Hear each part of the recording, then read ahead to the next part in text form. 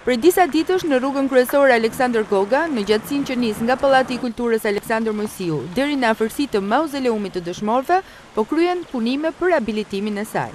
Ndërhyrje, të cilat kanë krijuar kaos në trafik, por që njëherësh kanë ndikuar në vështirësimin e lëvizjes përpara dhe tetraplegjikët në qytet. Rampat e vendosura përgjatë këtij segmenti rrugor janë bërë të pakalueshme.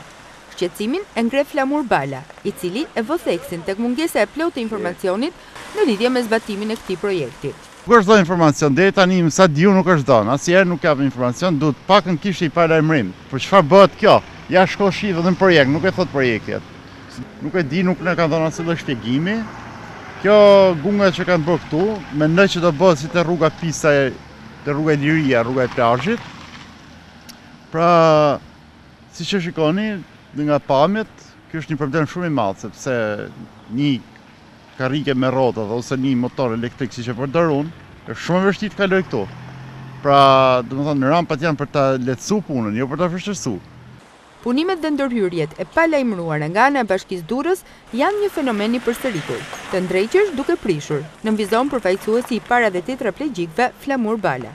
Si gjithmonë Bashkia e Durrësit siç i bën këto surprizat e bukura, punët shkele shkoqe, po e bëjnë prish ndresh. E gjithçka për ndresh, si i thonë.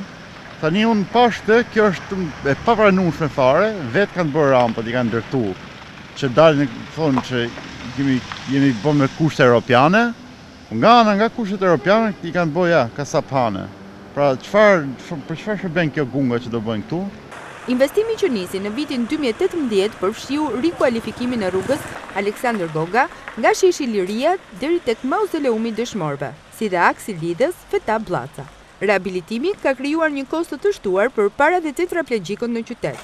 Rampat e vendosura në këtë segment rrugor momentalisht janë kthyer në të papërdorshme, duke krijuar vështirësi në lëvizje kësaj kategorie.